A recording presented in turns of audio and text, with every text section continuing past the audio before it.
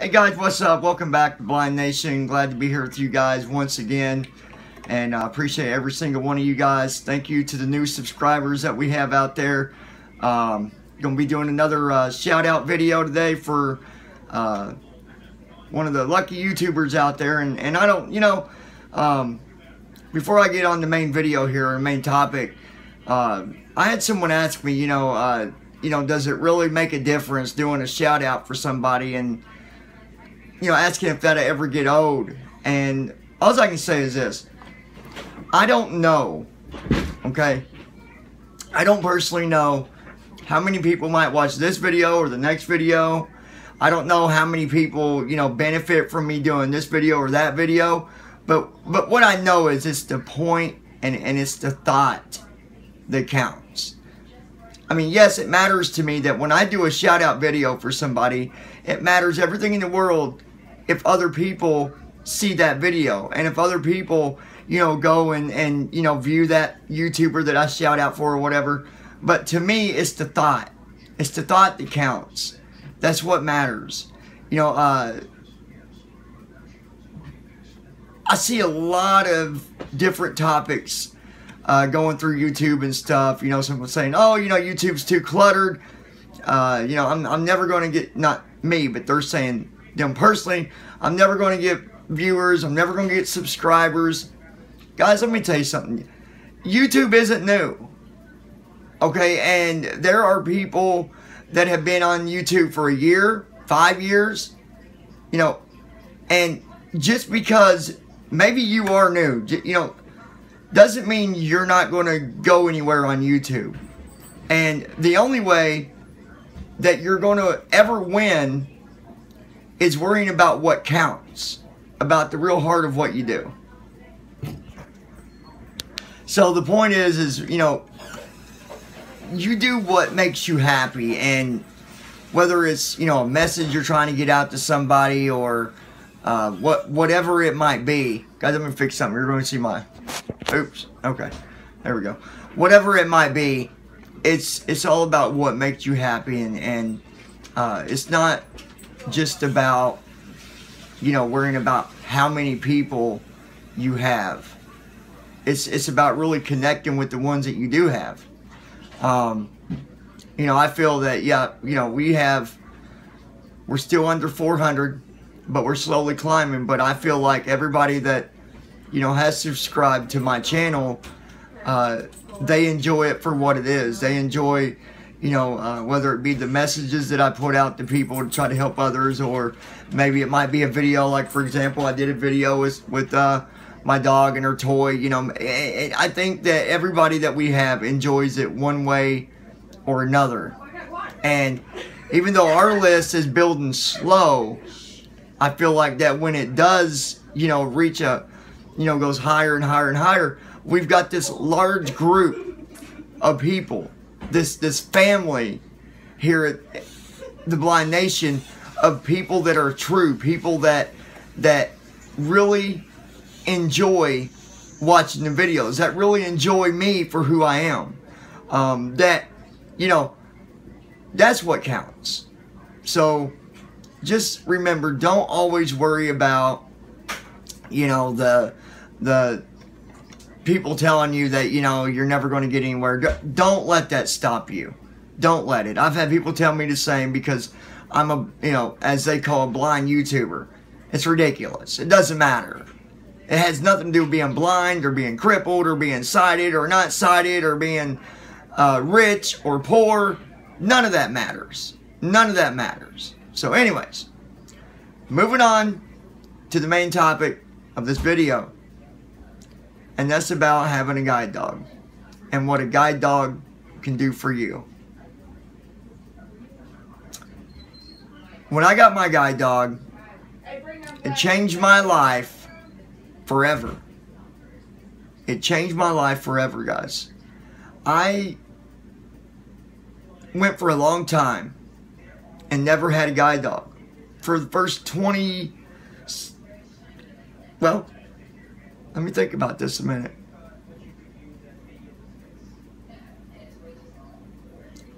29, 30 years of my life. I went without having a guide dog. I didn't realize what I was missing. I didn't use a cane like I should, and I was isolated. It isolated me because I couldn't do anything on my own. I could not do anything on my own. I always had to rely on somebody's shoulder. And not that that's a bad thing. But I did it for so long, guys. For so long. And I don't know if this will make sense to anybody or not.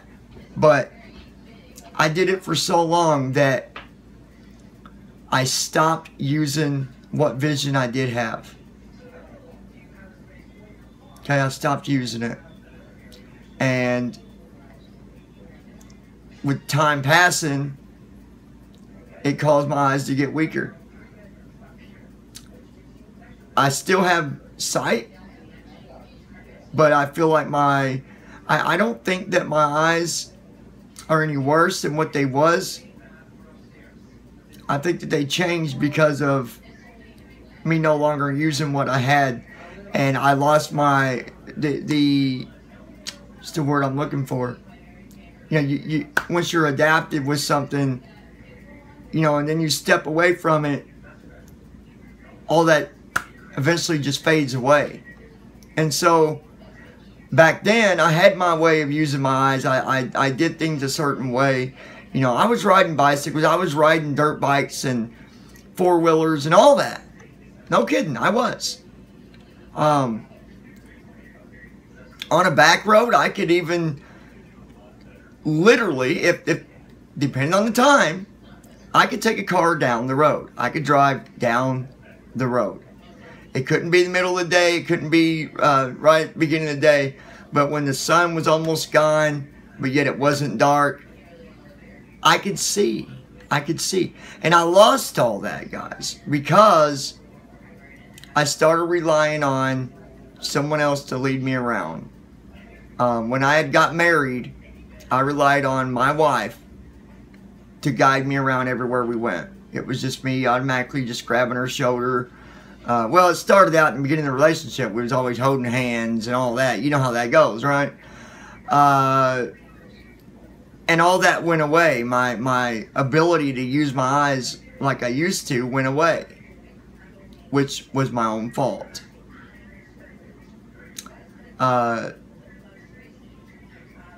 You know, I can't blame anybody but myself. Of course, I have no regrets, and I'm getting to that point here in a second. I was sitting around one night, and I was talking to one of my friends about, you know, guide dogs and using canes, and my one friend was like, you know what, she said, you should go get you a guide dog. You know, 'cause we were talking about how I was isolated. I was tired of not being able to do anything on my own, and I wanted to be able to go out walking by myself, and I wanted to do all this stuff. She's like, go get a guide dog. And I did. I applied. My first application I actually put in at the school in California. And then, being as I was living in Ohio, I thought, well, I'm gonna put my app in at the guide dog school in Ohio. So I did that. The guy came and seen me a week later. We took a walk around the block. I lived in this little bitty, really small community. I mean, there wasn't even a grocery store. There was a post office and a fire department. That was it. Used to have been, I think, a gas station there or something, but all that went away. Anyways, we took a walk, you know, and he said, okay, well, I'll go back. We'll get you scheduled. I went back. Got scheduled. I went for 4 weeks to the school. Came home with a dog. My very first dog, her name was Pearl. And I think about her all the time.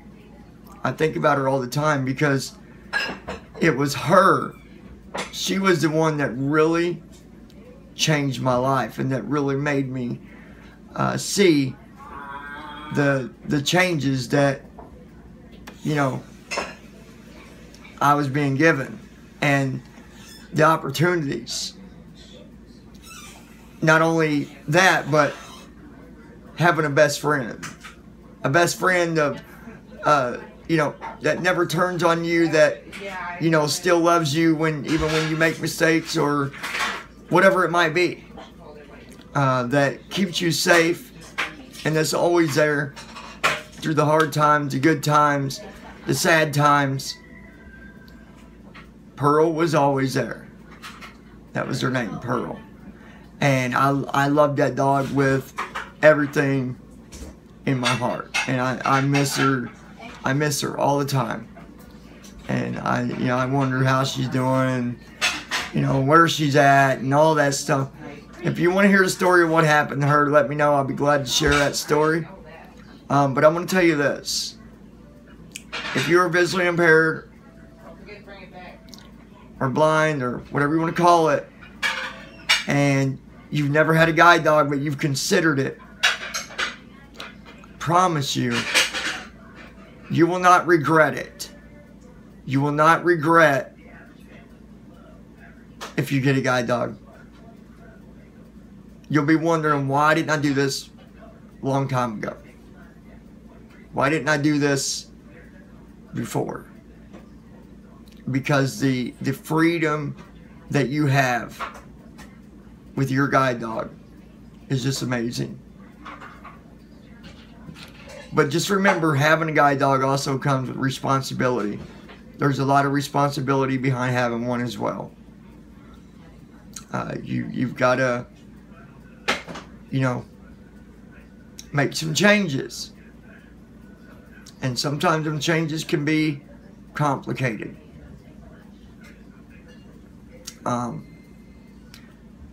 If you get a guide dog, and if you're married, or if you're, you know, got a boyfriend or girlfriend, husband, wife, and you live together, this is something that not just you're not the only one that has to adapt to the changes, but your family or your boyfriend or girlfriend or whoever it is, they also have to adapt.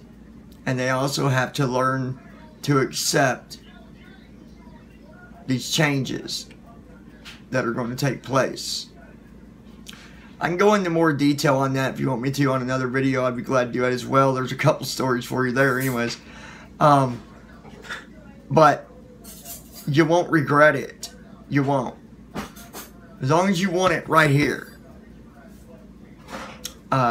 It's just going to be something that is going to make you so happy. To be able to walk down the street, cross the stoplights, go through grocery stores, go through the mall, all this stuff you can now do without worrying about bumping into something. You know, with a cane, I'm not dogging people that don't want a guide dog, that want to use a cane, but there are, you know, things that a cane can't do. One, the cane can't, you know, give you any type of affection back, you know, loving up against you or any of that. Can't guide you, you know, can't be there for you whenever you need them. There are times, like I said, there's other stories I could tell you. My first guide dog saved my life. She saved my life. As a matter of fact, she saved my life and another guy's life. And they're not trained to really, you know, save your life. They're trained to guide you, to keep you from running into stuff and get you to where you're going. Point A to point B. Point B to point C. Matter of fact, I'm going to share the story about my guide dog saving my life, because I think it's an amazing story. So that'll be the next video that I do. But if you want a guide dog, I promise you, it will change your life. And you will realize how much you've really missed out on. And if you get a guide dog, please be responsible. And love that dog as much as that dog loves you. Love that dog and take care of it and respect it. There's many other stories I could tell. I could tell you a story about a guy that was very hateful and mean to his guide dog. And that guide dog taught him a really good lesson. I knew the guy. I went to his school and met him. Didn't like him. Didn't like his attitude. Didn't like how he treated the guide dog. Again, that's another story for another time. But think about it. Make that choice. And just make sure that when you make that choice that you are ready for change. It will pay off. If you got any questions about, having a guide dog or where to go or how to do any of that, I'd love to help you out. I can help you with any of that if you want help. With the application process, any of it. I can even point you in a couple different directions for going to get a guide dog. There's, things that I can do to help you if you want my help. And I'll also talk to you about something else. Those of you that don't have guide dogs and maybe you want to adopt a dog, I've got another amazing story for you. It's really awesome. So just let me know. Leave your comments below, guys. I appreciate every one of you. Be sure to like, share, subscribe. I'm sorry about the beginning of the video. I kind of was off topic a little bit, but yeah. I love you guys very much. So does my wonderful doggy. And we'll talk to you soon. And by the way, I just want you guys to know when I'm doing videos, I really do try to look at the camera instead of at, at me in the camera. I try to look at the camera to kind of show that I am, really paying attention to you. Not me, but you. And hopefully I am. But let me know if I'm doing a crappy job at it, okay? Like, share, subscribe, and I'll be back here later on. Let me know if you want to hear any of them stories, okay? I'll talk to you soon. Bye-bye.